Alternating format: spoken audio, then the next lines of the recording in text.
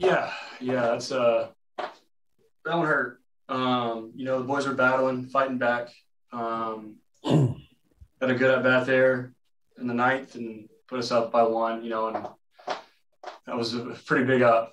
But Ben got a pitch to hit and he hit it. And he tipped your cap there. He battled and put a good swing on it. It sucks. It was definitely ups and downs. Roller coaster is a good word for it. What were you looking to ambush first pitch in that situation? Yeah. I was sitting dead red, hoping he was going to lay it in there for me, and he did. Put it right over the heart and got it. So I was sitting dead red there. I was trying to. He's a heck of a pitcher out of their pen. He's disgusting. So I was just trying to get something early, hopefully a heater, and I sat dead red there and got him.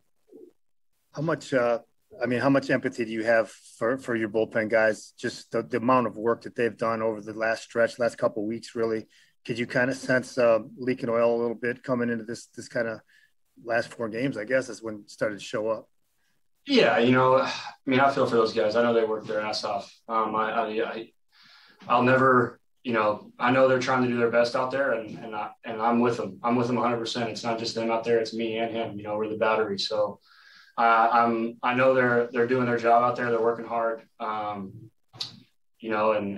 Things weren't going their way. They were getting some soft hits there, and there were a lot of out front, a lot of loop singles, and they just got some timely hits and kept putting it on. But yeah, I'm right there with them. I feel just as bad as they do because I'm back there working just as hard as they are. So, and I know they are too. So, thanks, Jake. Enjoy your break, man. Thank you. Chris, Jennifer Hammond. Hey, give me a sense of where you kind of feel like you guys are at the break here, and as you go into it after losing 4, does that stick with you and leave a sour taste in your mouth? Yeah, it sucks. We just got swept here.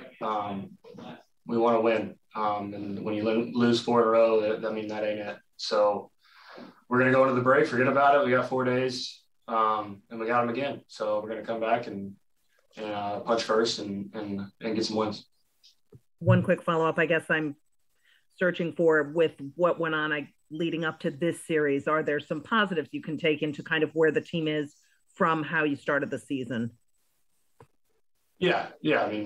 We're playing better baseball. We aren't getting as many timely hits.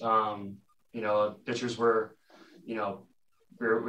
struggling, and that's, we're giving up runs and this last 4 games. So, we're going to go into these next 4 after the break and, have a little rest, and that'll be good for the guys, good for everybody.